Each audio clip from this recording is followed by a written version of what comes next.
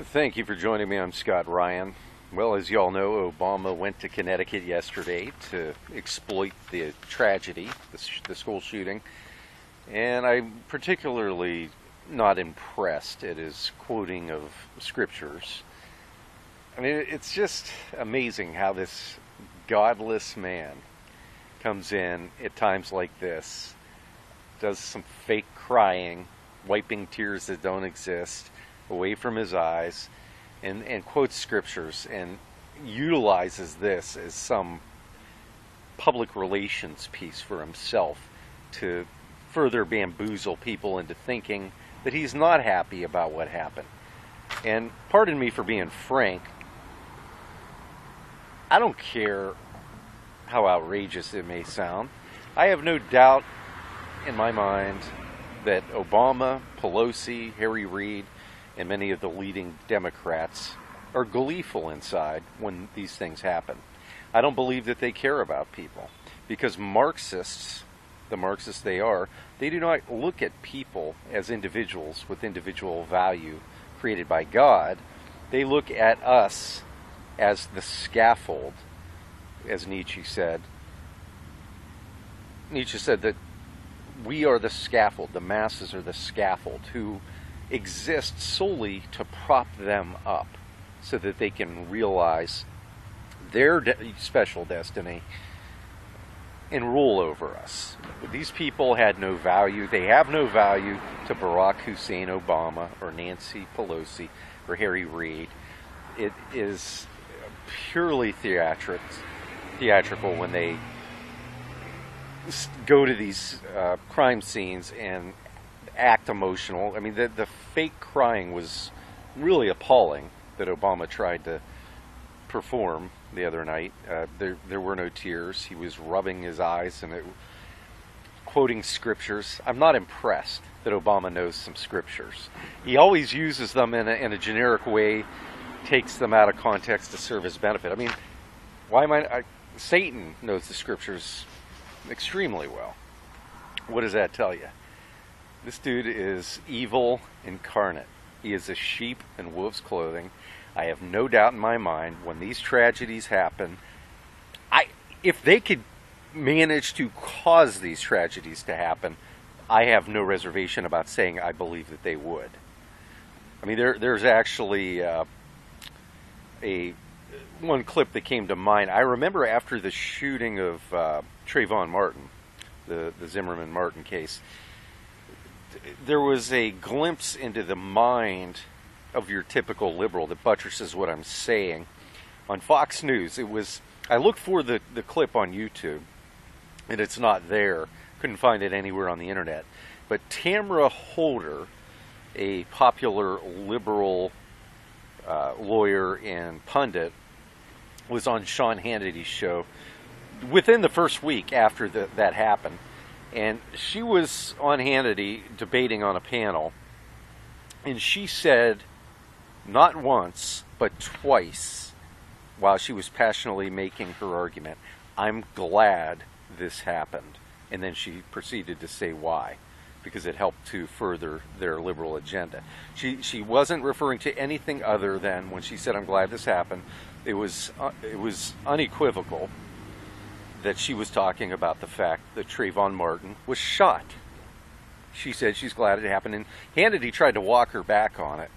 She said it twice. Okay, if you said it once, you could say, well, I didn't really mean it in that way, but when you so cavalierly say that you're glad it happened, I mean, without any reservation, it isn't a I misspoke. It is a I accidentally revealed my true character, my true view on what's important, and that is bigger government and human beings, their lives are meaningless. They have no meaning other than to support the government, to walk hand in hand, super ape, and support super state. And you can look up, if you Google Tamara Holder, Trayvon Martin, I'm glad this happened, you'll find, as evidence of what I'm talking about, you'll find there were many Twitters where people were appalled, as I was, and tweeted about it. But the video is nowhere to be found. I doubt that Fox News would want to upload any evidence of that occurring, even though they're not a liberal network per se. I think that they would probably be embarrassed by the fact that they actually employ this woman after what she said. She was saying it as a part of an employee of their network, which is another reason why it's absolutely absurd to call yourself fair and balanced and to force people to watch leftist idiocy to offset the truth, as though that is fair and balanced. But that's another story. To them, this is just collateral damage. You know, it may sound heartless to say that they don't care, but it is. It's collateral damage because they're looking at the big picture. And their communist utopia, for them to achieve that, their tyrannical government for which they have strived for the last 100 years, the lives of innocents in a school here and there, that's a small price to pay for these sick bastards. That's the whole Marxist philosophy. Religion doesn't enter the equation. Morality doesn't enter the equation. They are the morality in their sick minds. We are at a point right now that makes me digress back to the day after the election when I uploaded a video. And I was talking about the fact that Obama, for the last 4 or 5 years, has been doing everything, working diligently to force state secession. Nobody wants to secede. I'm not a secessionist. Neither were our founding fathers. Nobody wanted to secede until they had no other choice because of unabated evil. And I was talking then about the fact that Obama is going to, at some point, do an emancipation proclamation of the homosexuals because of all the conflicts as this avalanche of homosexual marriage being recognized from state to state. It's really messing up. When they move into different states that don't recognize marriage, it's changing the tax forms. There's going to be a proclamation where Obama declares them gay marriage as legal, even though he doesn't have constitutional authority to do so, of course. But that's one example of where Obama is going to set that up. He's going to force the hands of the states when homosexuals start going into Christian churches and demanding that the pastors marry them. That will be a sin against conscience, all across the land, where Christians will be forced to do that or suffer jail time or whatever the penalty might be. When doctors will, under Obamacare, be forced to not just prescribe abortion pills, but to perform abortions.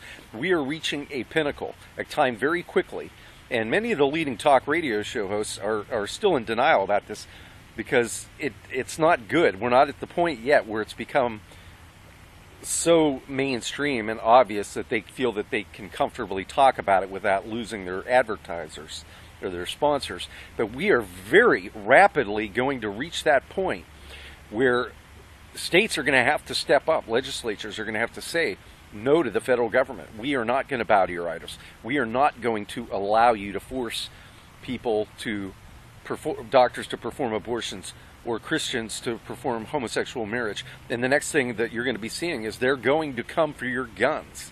And if you're in a blue state, you're going to have to hand them over, or you're going down when that happens, because your state is not going to step up. Your state is not going to protect you. Your sovereign state is no longer sovereign. They have sold out. So I would suggest that you hightail out of there and flee Sodom while you still can. But we are coming to the point in these red states, as in the blue states, where this usurper is going to, at some point, come after the guns. And it's up to the states to defend their citizenry, their constitutional rights. It's happening so rapidly. This guy hasn't even been inaugurated he hasn't had his second inauguration yet. And it looks like it could be weeks away. I don't know if it will be. It might be weeks. It might be months. It's going to happen. You really have to start asking yourself honestly, what am I going to do when they come knocking on my door? It's fun. Everybody's talking, quoting Charlton Heston, out of my cool dead hands. It all sounds good. Yeah, well, what about when they come knocking at your door? What are you going to do?